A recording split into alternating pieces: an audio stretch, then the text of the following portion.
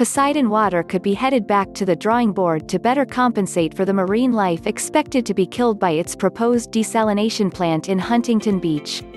After hearings this week for one of two remaining major permits needed for the project, several members of the Regional Water Quality Control Board indicated they were dissatisfied with the proposed mitigation for the larvae and other small marine life that would die as a result of the plant's ocean intake pipes.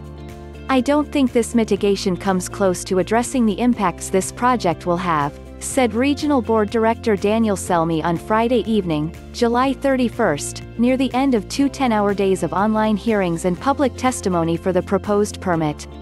While advocates applauded the controversial project for creating a drought-proof source of drinking water for Orange County, foes told the regional board that the water isn't needed, is too expensive, will unnecessarily harm marine life and disproportionately burden low-income households.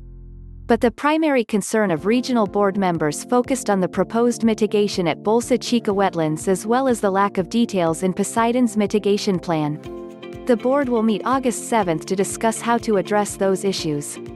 Among the possibilities discussed Friday was a requirement that Poseidon to build an artificial reef to promote sea life, in addition to the work proposed for the Bolsa Chica Wetlands.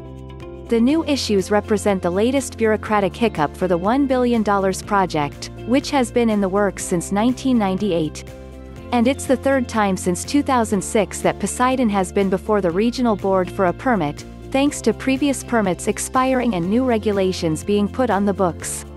Poseidon Vice President Scott Maloni, who's overseeing the project, took heart that the conditions linked to the permit on Friday have, so far, remained unchanged from conditions recommended by the regional board staff.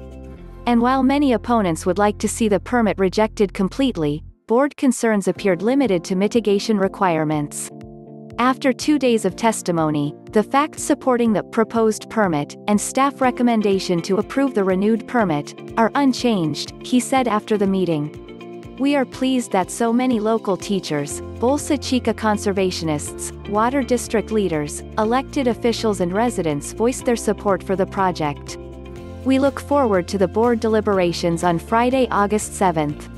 A total of 76 speakers supported the project, including trade union representatives eager for jobs constructing the $1 billion plant and San Diego County backers of Poseidon's existing desalination operation in Carlsbad.